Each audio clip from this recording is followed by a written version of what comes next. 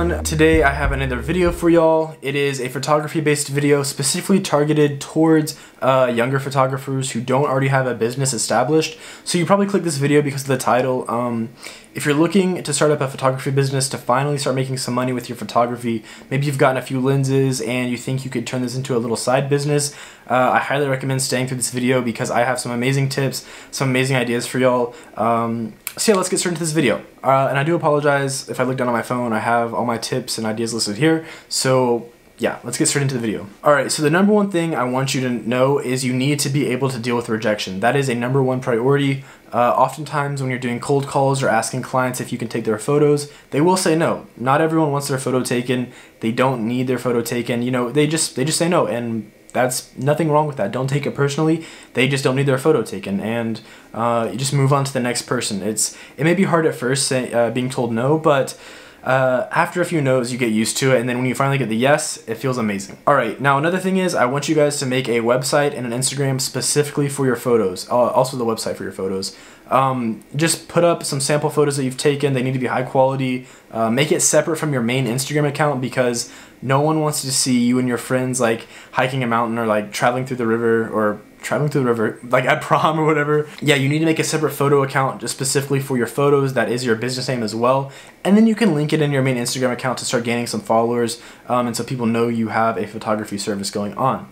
And for the website, I recommend using WordPress. It's super simple, super easy. Just get like a blank design and start putting your photos up on there and then listing some of the services you have, a little bit of background information, some of your equipment. And even though many people aren't going to look at your website, it still shows that you have a website and that you mean business. And for WordPress, the WordPress name is in your domain, but then you can pay money to remove it and have an actual domain name for Google. And once you start making money, then you can finally update that and get that going. And then another thing, you need to have a decent camera. And by decent, I don't mean you need to have the latest and greatest like Canon Mark whatever that's out now. I have no idea. You don't want to be taking photos with your iPhone is what I'm saying. You don't want to show up to a photo shoot and you're just taking photos on your iPhone. That is so unprofessional. The photos are not going to turn out the way you want it. Yeah, all you need is like, you can even have like a Rebel T2i. This came out in like 2010, 2011. And as long as you have a good lens, like a 50mm lens, if you're gonna start up a business, have a 50mm lens. They're super cheap. I think like 50 bucks on eBay, 100 something new. Yeah, you need a 50mm lens because it is called the Nifty 50 for a reason. The background blur is amazing, especially for portraits and full body shots, which is the main business ideas we have going here. Yeah, it's super cheap, and all you need, a cheap camera, cheap lens, and you're good to go. Okay, now let's get straight into the business ideas. I have 3 for y'all today.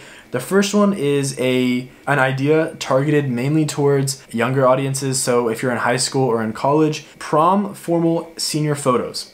Now, this is super easy because you already have a huge client base that is your high school, because everyone wants their senior photos to look amazing, everyone wants their prom photos to look amazing, and you have a service that allows that to happen.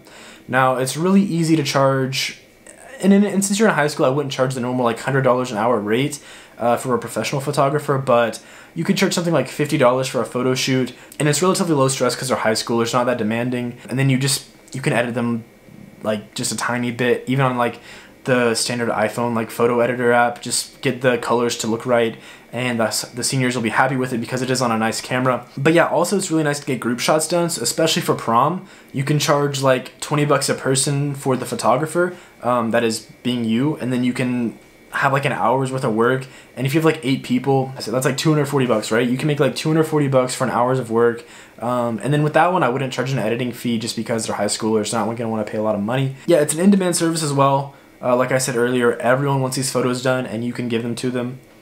So yeah, that's the first idea. That's the easiest one and most reliable one if you're in school.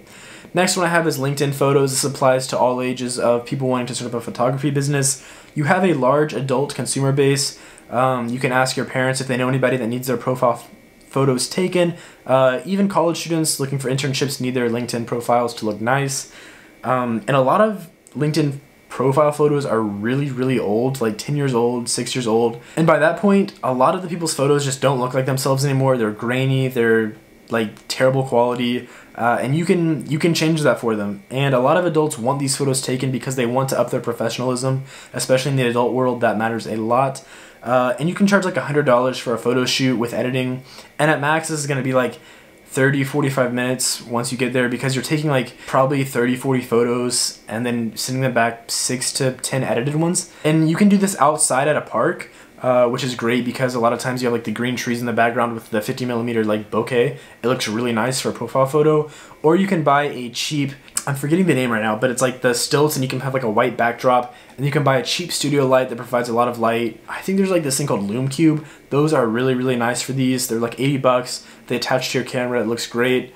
And it's better than just flash because it's not as harsh as like a flashlight. It doesn't create those like contrasting shadows and everything. So I highly recommend one of those. I'm running out of breath. I'm excited about this. Yeah, it's an in-demand service as well, like I said. And if you're worried about having a portfolio of photos to show your potential clients, take photos of your parents, take photos of your friends, have them dressed up in a suit or a like Oxford with a tie, and just take some practice photos, make sure they look good. And then you have a portfolio to show your clients to know that you're the real deal. Moving on to the last one, this is for the brave souls out there. It is product photography. I got this idea from Northern Borders. It's a YouTube channel based somewhere. Of course it's based somewhere. I don't know where it's at, but it's really cool. He does a series where he just goes and cold calls, like walks into these businesses and asks if they need photos done. So yeah, that's basically what you're going to be doing. A lot of mom and pop shops, really, I wouldn't walk into corporate businesses because they have marketing and everything, but a lot of these smaller mom and pop shops, especially like cafes, boutiques, restaurants, they need photos done for their menu, for their marketing, and all it takes is to walk in with your camera. And I don't know if I talked about having business cards. You need to have business cards. Yeah, I'm gonna interrupt right here. Make sure you have business cards. On Vistaprint, you can order 100 for 15 or 500 for like 40 bucks with gloss, double-sided, full color.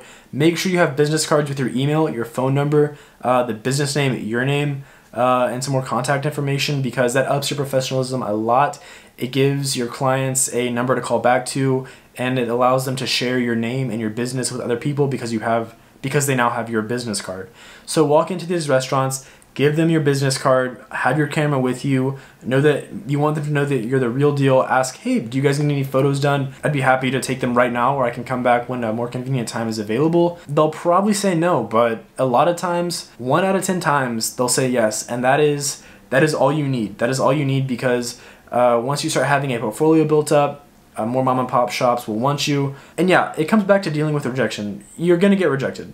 There's no way around it. People are going to say no to you, especially with these cold calls, so unexpected. You know, you have to be able to deal with rejection. But once you finally get that one yes, it's amazing, because you're finally earning money. You finally got said yes to. It really makes you feel good. I'll say it just makes you feel good. It makes all the struggle worth it.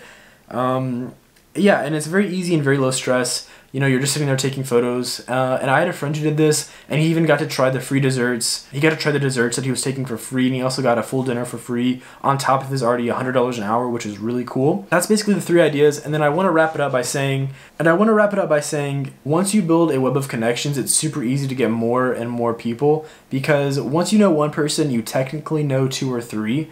Because that one person may say, hey, I got my profile for LinkedIn done by Parker. You know, you should really have yours done too. Here's his business card, or here's his Instagram, contact him. And yeah, once you start taking more and more photos of people, then your clientele base really starts to grow, and that's when you really start making the money. Other than that, I just want to say, it may seem daunting at first, starting up a business, you know, making this website, calling people, asking if they need their photos done, but you really have to have that drive and energy to do this.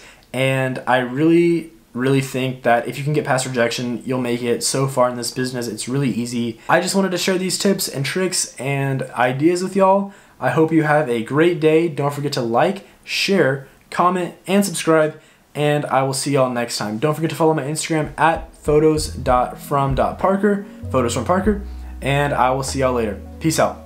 Bye.